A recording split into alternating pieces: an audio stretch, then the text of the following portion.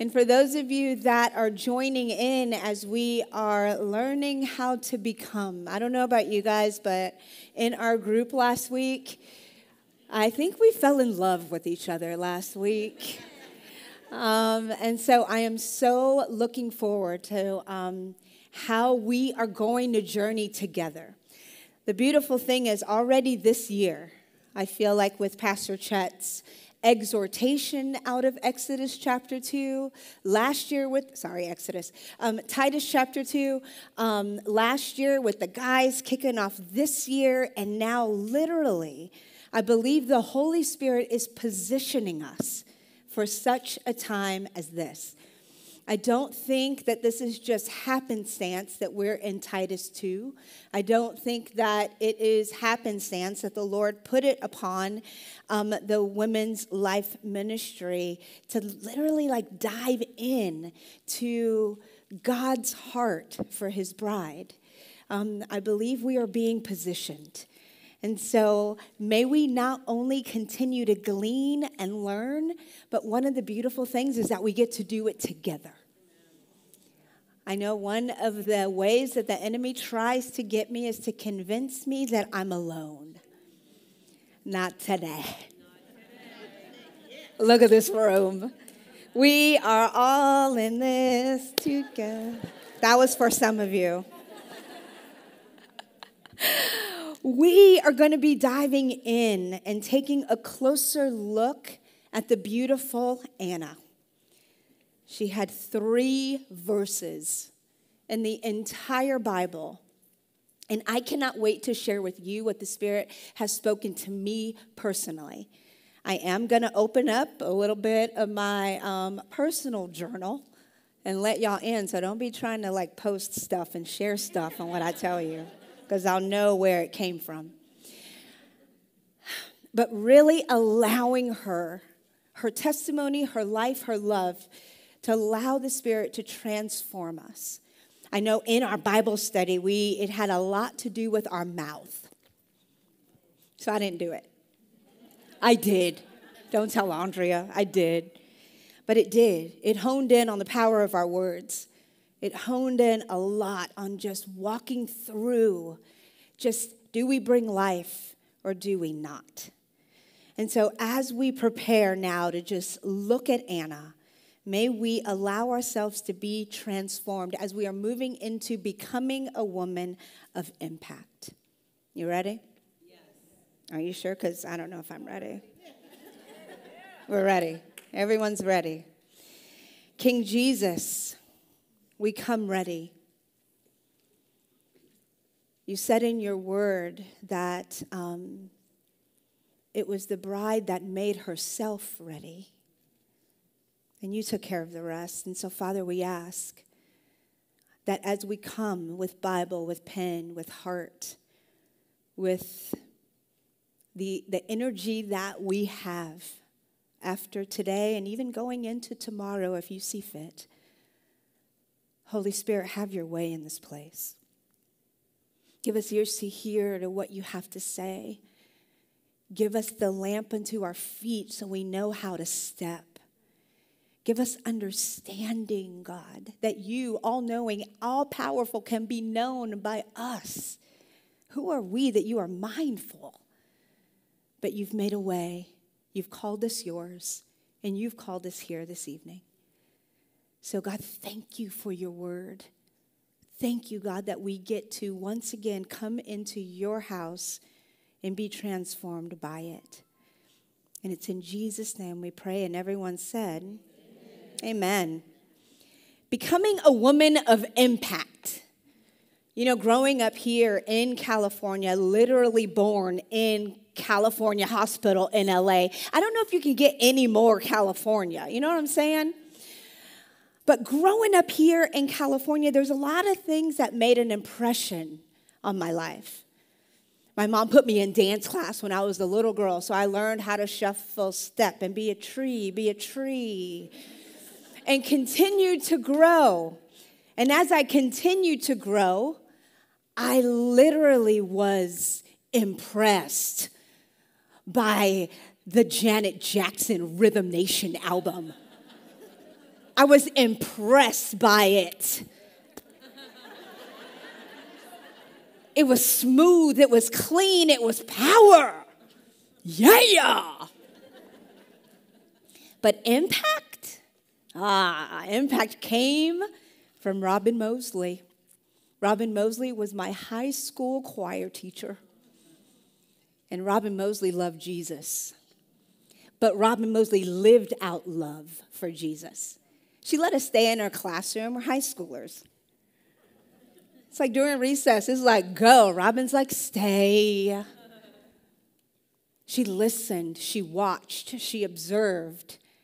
And she took us to this was when Harvest Crusades first started. Pre-crusade rally as a concert, because we were a choir. Come on, genius. Adonis heard the gospel and got saved at 16 years old. Impact. Robin Mosley. But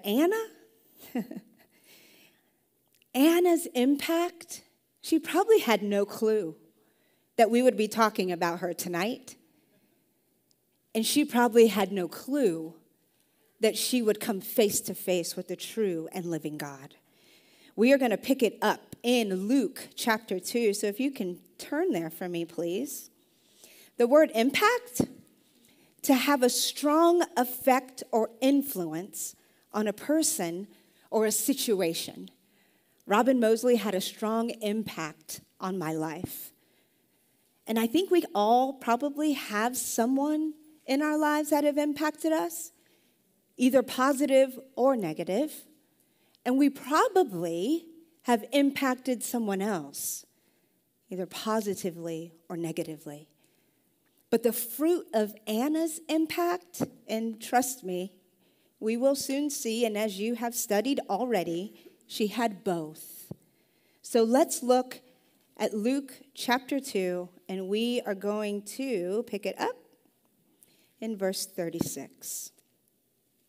Now there was one, Anna, a prophetess, the daughter of Phanuel of the tribe of Asher. She was of great age and had lived with a husband 7 years from her virginity. And this woman was a widow of about 84 years who did not depart from the temple, but served God with fastings and prayers night and day. Anna, her name means grace, favor. Her tribe, Scripture says, was from Asher. And Asher means blessed. Oh, how happy. Asher had a son named Phanuel, which was Anna's dad, and his name, the name above all names, the face of God. Can you imagine your dad's name being the face of God? He tell you what to do, and you're like, all right, face of God. To come from blessed as part of your lineage, oh, how happy.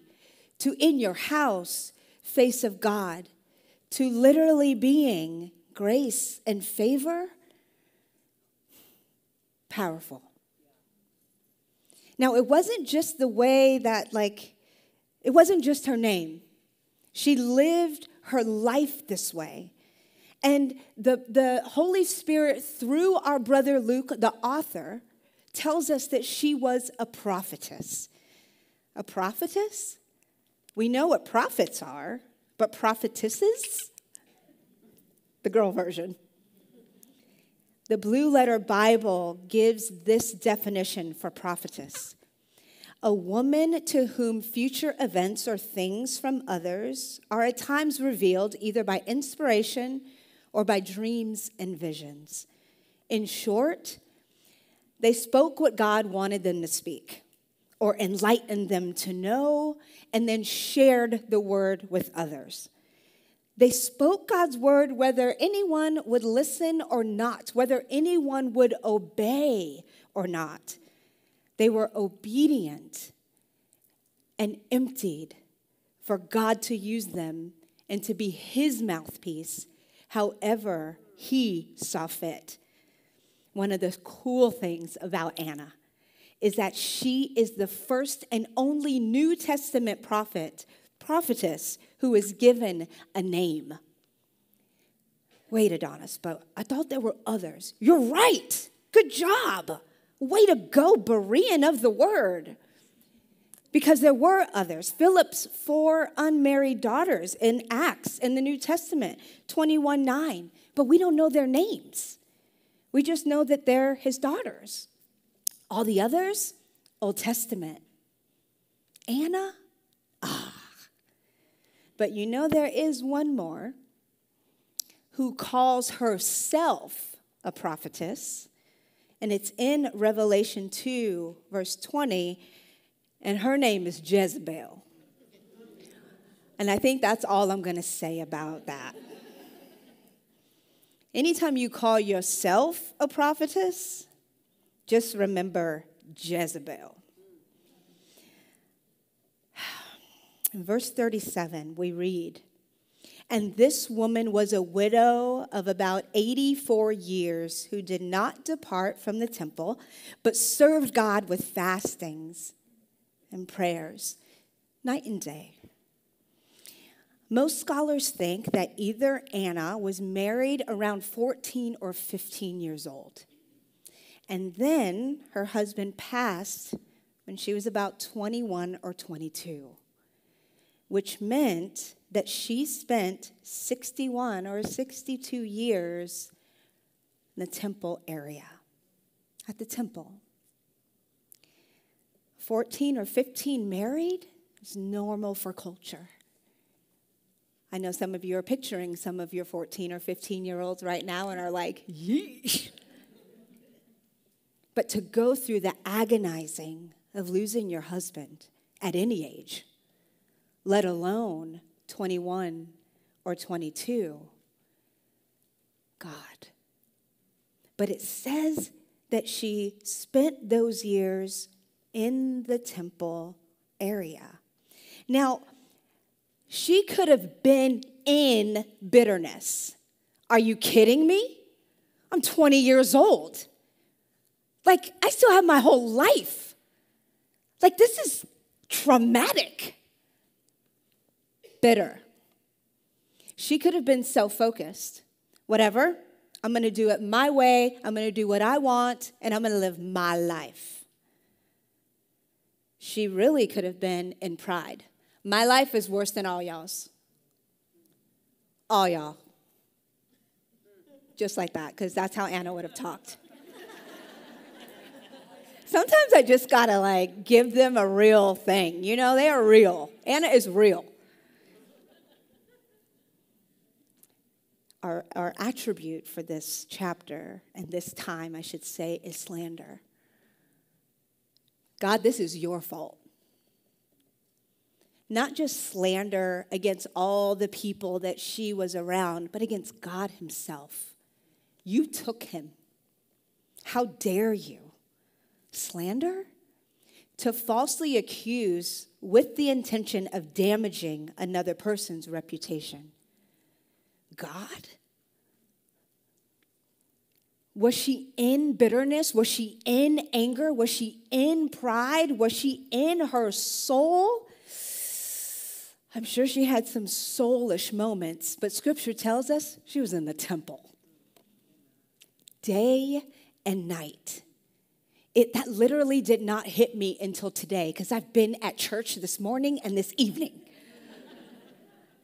And I was like, I get it. I get it. It's not a labor for me.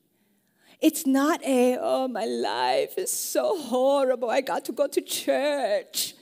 No. I get to be in this. Are you kidding me? In the temple. I want you to take a look. This is Herod's temple. This is what it would have looked like in Jesus' time. This area right here, okay, so this is, where's my button? Killed it. Okay, so this, beyond those golden doors, temple area. This is what they called the court of the women. Now, it's not just all the ladies have their own spot at the temple. No, it was as far as the ladies could get to the temple itself. Outside the outer court, that's where Jesus turned over some tables and rebuked some people for buying and selling. That's where the Gentiles were. But here is where the widow's mite happened. Here is where we find Anna. And most scholars, they don't know if she lived somewhere in this area or if she just spent a lot of her time there. But this, you need to see, was her Calvary Chapel South Bay. Now, this is the deal. Right now, this looks like this amazing resort. So calm and peaceful. But this was like Venice Beach. I don't know how else to describe it. All types of crazy stuff happening in this area. The Sadducees, the Pharisees, the Zealots, everything that we read about throughout the scripture and what happened in that area. You guys, it would have happened here. Wherever she lived, she would have walked through all of it for 60-some years. Can you imagine her being 30 and then her being 60? And it could be wow, in my day, this was a lot different. But it says that she served the Lord with praying and with fasting. As tourists came, as religious leaders came, as buying and selling was happening, she was seeking Jesus. And not just seeking, she literally was seeking for the Messiah to come, the Redeemer. To redeem, Anna was real. Anna was real.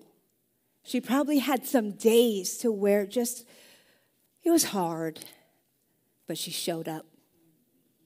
She probably had some days where she was just, will I ever get married? But she showed up. She probably had some days where it's just God, I don't even know if I hear you, but she showed up. This, my friends, 233 feet on each side, those pillars, 86 feet tall, with fire on top. This was where she chose to wait, to seek, and to find her God. When I read this verse in Hosea, it kind of put some skin on, that this could have been even a desire of our heart. Oh, that we might know the Lord. Let us press on to know him. He will respond to us as surely as the arrival of the dawn or the coming of rains in early spring. Oh, let us know the Lord. I know sometimes on Thursdays, it's hard to get here, but you come to know the Lord. You're not coming for Pastor Chet. You're not coming for the worship team. You're coming to know Christ and him alone. And we press in to know. Thursdays, I don't know what it is about Thursdays, but by the time church starts, Adonis is ready to take a nap.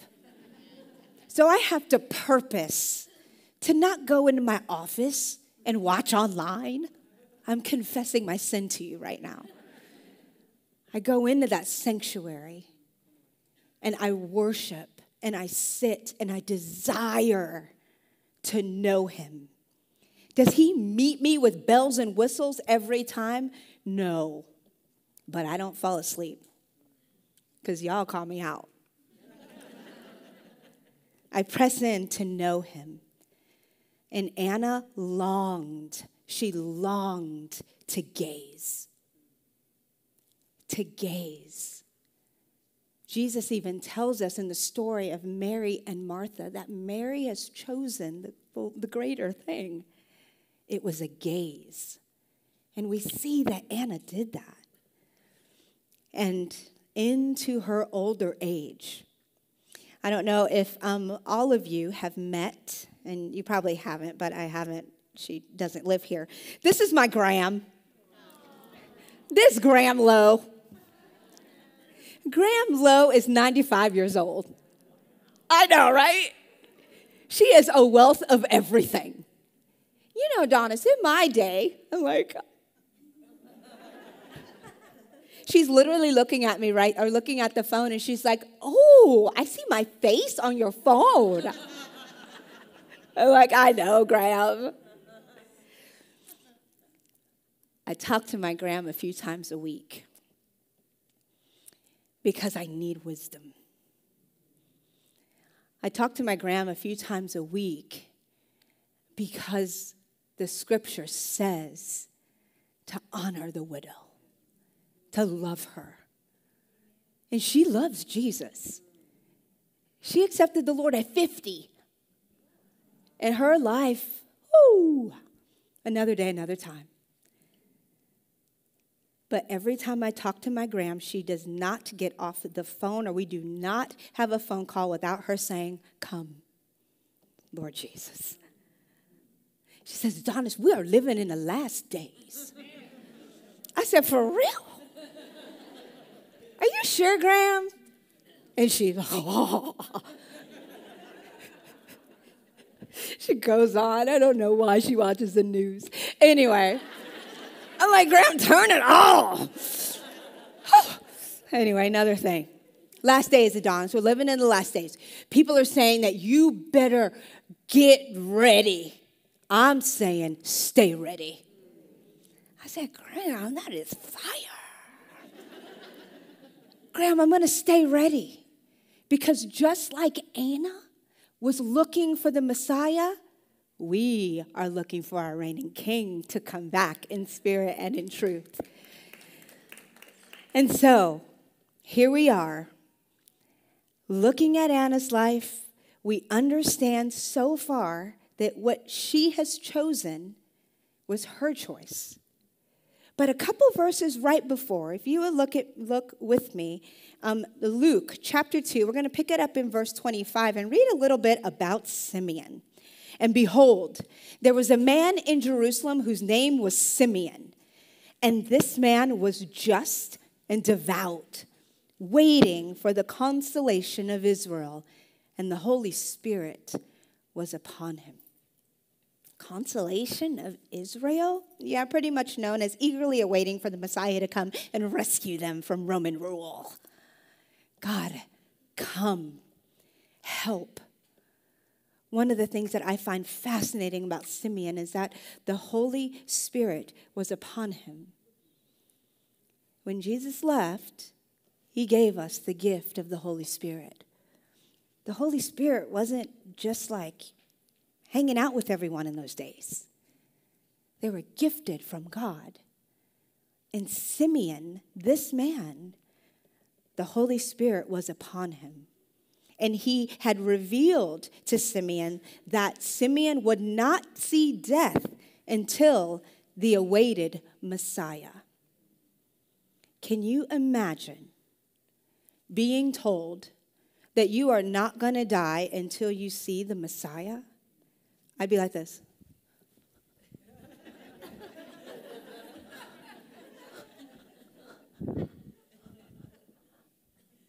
Expectantly looking. Graham tells me all the time before she hangs up the phone, don't you leave me down here. I'm like, don't you leave me down here, because I will follow you with a strap. Expectant, looking, waiting, believing. He believed. In John chapter 14, it says, these things I have spoken to you while being present with you, says Jesus. But the Helper, the Holy Spirit, whom the Father will send in my name, he will teach you all things and bring to your remembrance all things that I said to you. I trust and cling to and rely on this verse constantly because I don't even remember what I did yesterday. Remind me, God. Help me remember, God, what you have spoken. Because we have the gift of the Holy Spirit. So we're moving on. Simeon. Simeon then is hanging out at the place. He is spending time on the temple grounds area. And it says in Luke chapter 2, verse 29, I believe, Lord, somehow by the Holy Spirit and his greatness, Mary and Joseph are walking with the baby Jesus to go to the temple.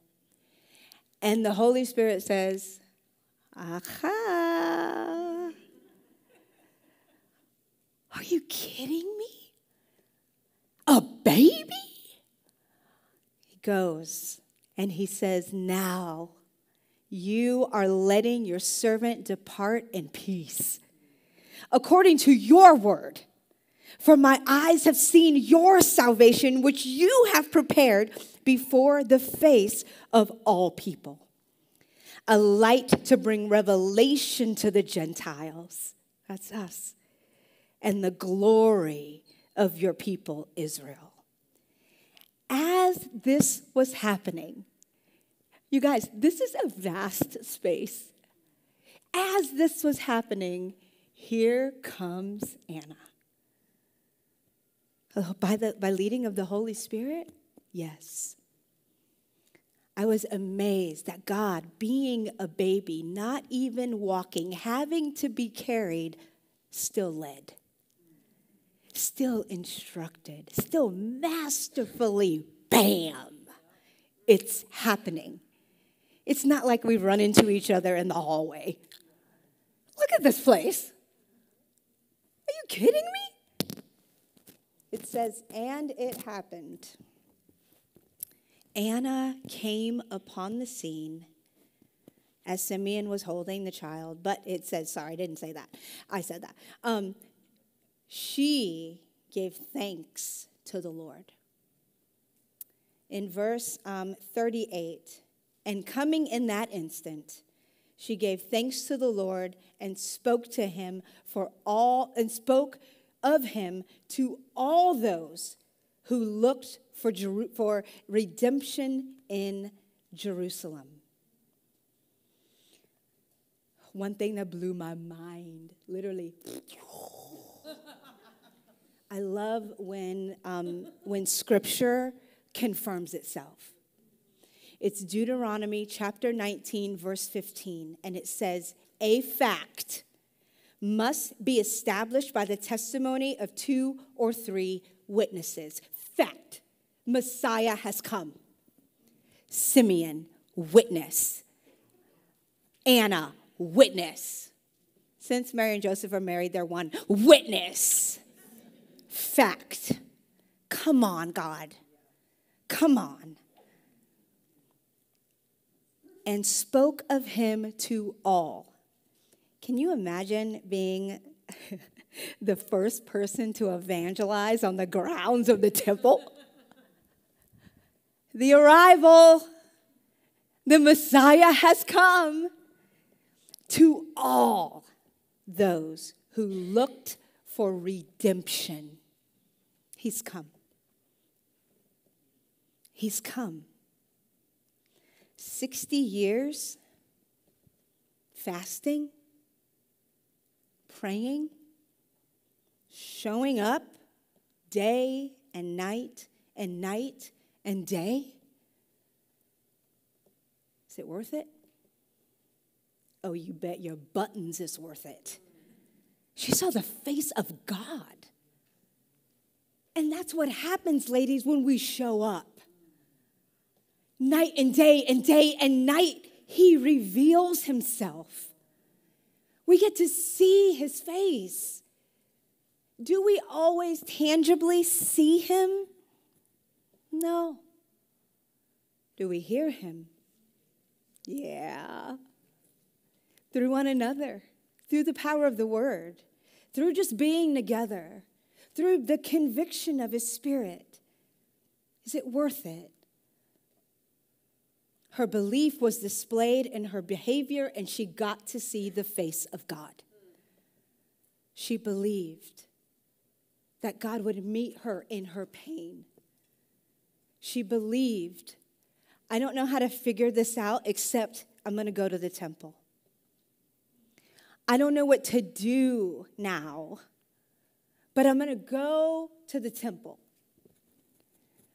I don't know what God has for me, but I'm going to go to the temple. 60 plus years. I was convicted. How tired do I get? I gotta go to church again.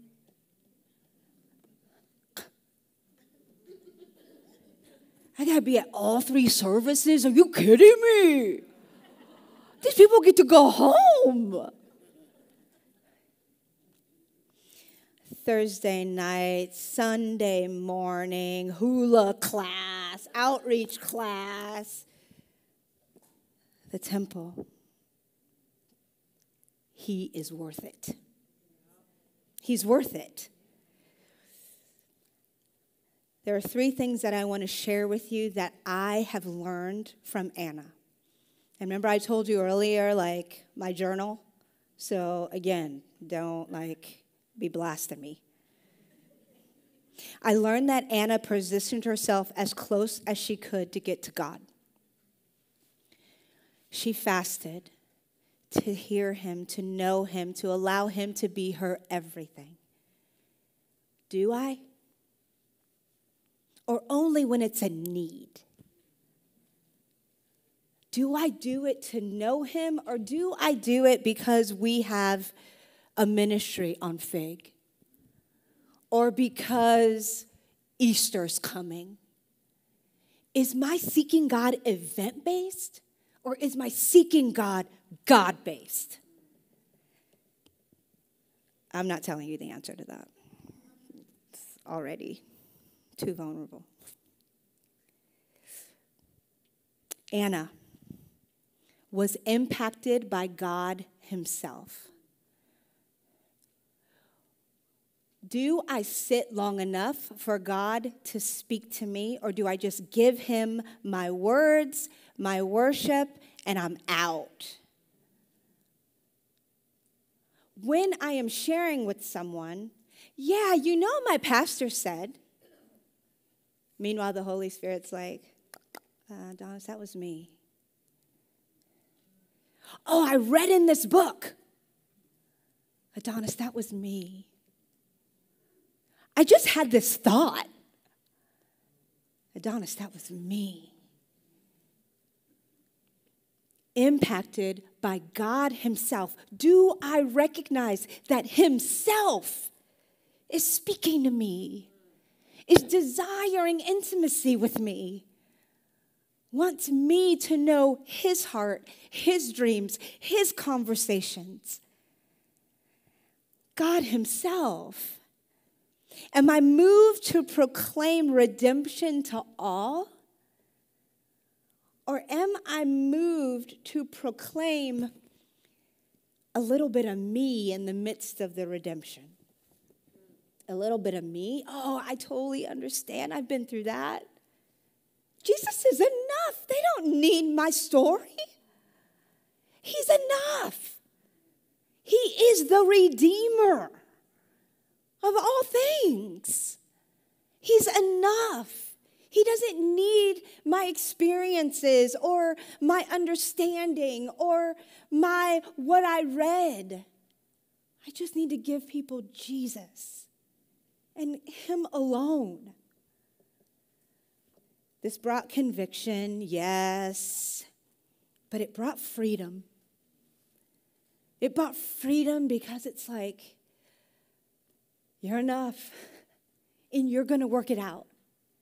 If Simeon and Anna could find you, you've made a way for me to literally just, and you're there. Freedom. Absolute and total freedom. Anna's name, grace and favor. She started from a family of blessed to literally end up seeing the face of God.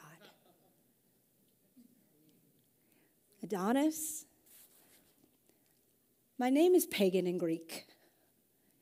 It's some man who got killed by a wild boar. Like literally Pumbaa. So I watch for those. But God says, no, Adonis. Adoni is my name. It means Lord. And you add the S, it just includes the Father and the Holy Spirit, so it's plural. Totally redeemed it. I'm like, yeah, I'm no weird man, pagan God.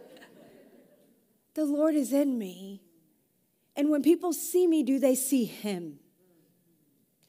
Do they see him? God, I want people to see you, not me. When people saw Anna, maybe the way that she prayed or the way that she served or the way that she was just consistent, they saw grace. They saw favor. And she saw the face of God. Wrapping up, in Psalm 18, verse 30, this God, it says, his way is perfect. The word of the Lord proves true. He is a shield for all those who take refuge in him. I believe looking at the life of Anna and even a little bit touching on Simeon, as we have been journeying through Titus chapter 2, I believe God has literally opened up for us to see a fulfillment of what it looks like to be a spirit-filled man and a spirit-filled woman from Simeon and from Anna. But are we willing to wait? Are we willing to surrender our timeline to the author of time himself? I struggle. God, you told me this, and it's been 5 years. God, you told me this, and it's literally been 2 decades. I've waited. And I love you, but I'm waiting. Adonis, grow up. Try 60 plus years. Try over 400 when I am showing mercy to those that have not received me as Lord and Savior. Adonis, grow up. I'll help you. But I need you to rise up. Our commission into Easter isn't just for Easter. I think that's all I'm going to say about that. The Messiah has come, and Anna got to see him.